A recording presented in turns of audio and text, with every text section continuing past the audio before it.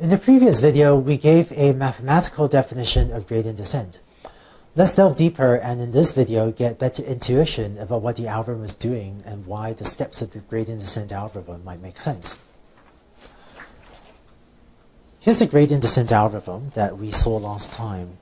And just to remind you, this parameter or this term alpha is called the learning rate, and it controls how big a step we take when updating my parameter theta j. And this second term here is the derivative term. And what I want to do in this video is give you better intuition about what each of these two terms is doing and why, when put together, this entire update makes sense. In order to convey these intuitions, what I want to do is use a slightly simpler example where we want to minimize a function of just one parameter. So we have, say we have a cost function j of just one parameter, theta 1, like we did a few videos back, where theta 1 is a real number. Okay, so just again, so we can have 1D plots, which are a little bit simpler to look at. And let's try to understand what gradient descent will do on this function. So let's say here's my function j of theta 1. And so that's my, and where theta 1 is a real number. Right? Now, let's say I've initialized gradient descent with theta 1 at this location. So imagine that we start off at that point on my function. What gradient descent will do is it will update theta 1, gets updated as theta 1 minus alpha times dd theta 1 j of theta 1, right? And as an aside, this derivative term, right? If you're wondering why I changed the notation from these partial derivative symbols, if you don't know what the difference is between these partial derivative symbols and the dd theta, don't worry about it. Technically, in mathematics, we call this a partial derivative, we call this a derivative, depending on the number of parameters in the function j. But that's a mathematical technicality. So, for the purpose of this lecture, think of these partial symbols and dd theta 1 as exactly the same thing, and don't worry about whether there are any differences. I'm going to try to use the mathematically precise notation, but for our purposes, these two notations are really the same thing. But so let's see what this equation will do. So we're going to compute this derivative. I'm not sure if you've seen derivatives in calculus before, but what the derivative at this point does is basically saying, let's take the tangent to that point, like that straight line, that red line is just touching this function, and let's look at the slope of this red line. That's what the derivative is. It says, what's the slope of a line that is just tangent to the function? Okay, and the slope of a line, of course, is just, right, this height divided by this horizontal thing. Now, this line has a positive slope, so it has a positive derivative, and so my update to theta is going to be theta 1 gets updated as theta 1 minus alpha times some positive number.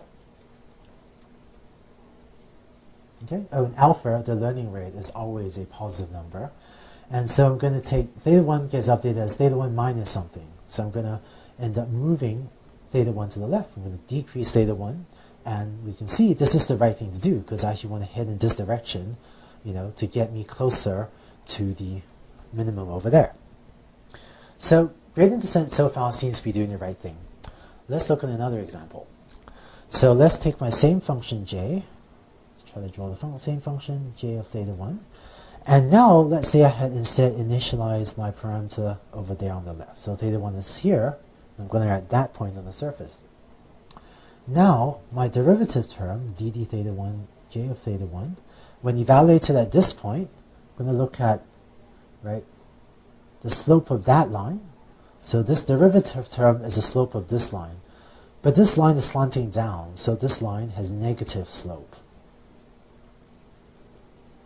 Right? Or alternatively, I say that this function has negative derivative, just means negative slope at that point. So this is less than or equal to 0. So when I update theta, I'm going to have theta gets updated as theta minus alpha times a negative number. And so I have theta 1 minus a negative number, which means I'm actually going to increase theta, right? Because this is minus of a negative number. It means I'm adding something to theta. And what that means is that I'm going to end up increasing theta. And so I'm going to start here and increase theta, which again seems like the thing I wanted to do to try to get me closer to the minimum. So this hopefully explains the intuition behind what the derivative term is doing. Let's next take a look at the learning rate term alpha and try to figure out what that's doing. So here's my gradient descent update rule, right? It's this equation. And let's look at what could happen if alpha is either too small or if alpha is too large. So in this first example, what happens if alpha is too small? So here's my function j of theta. Let's say I start here. If alpha is too small, then what I'm going to do is going to multiply my update by some small number. So I end up taking, it's like a baby step like that. Okay? So there's one step gradient descent. Then from this new point, I'm going to take another step, but if alpha is too small, I'm going to take another little baby step. And so if, if my learning rate is too small, I'm going to end up, taking these tiny, tiny baby steps to try to get to the minimum. And I'm going to need a lot of steps to get to the minimum. And so if alpha is too small, gradient descent can be slow because it's going to take these tiny, tiny baby steps, and so it's going to need a lot of steps before it gets anywhere close to the global minimum. Now, how about if alpha is too large? So here's my function j of theta. Turns out, if alpha is too large, then gradient descent can overshoot the minimum and may even fail to converge or even diverge. So here's what I mean. Let's say I start off theta there. It's actually pretty close to minimum. So the derivative points to the right, but if alpha is too big, I'm going to take a huge step. Maybe I'll take a huge step like that. Right? So I end up taking a huge step. And now my cost function has actually gotten worse, because I start off with this value, but now my value has actually gotten worse. Now my derivative points to the left. It says I should decrease theta.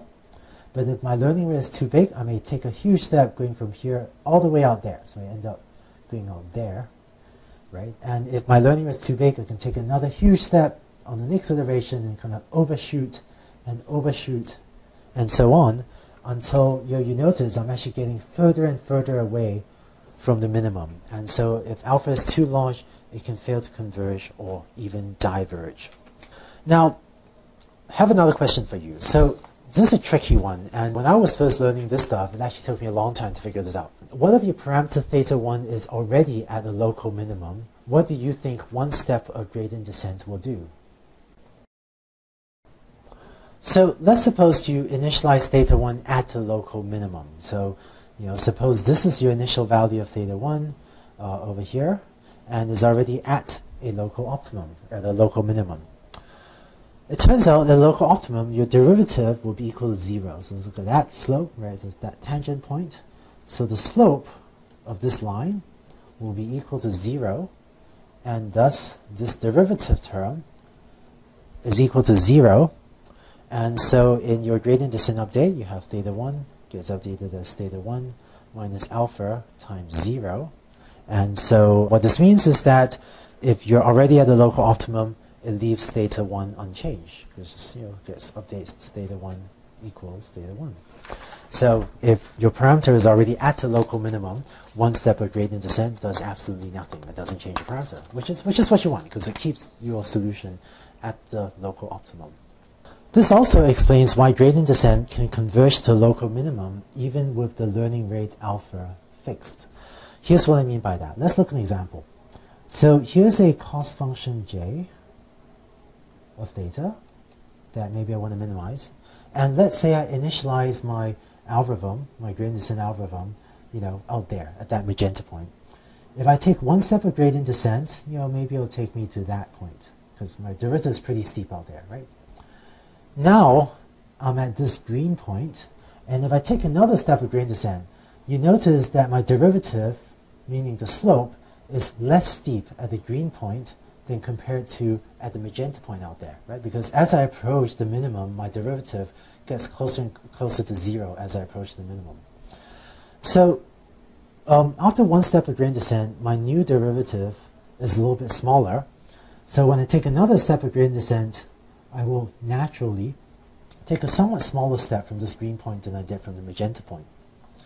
Now I'm at a new point, the red point, and then now even closer to the global minimum. So the derivative here will be even smaller than it was at the green point.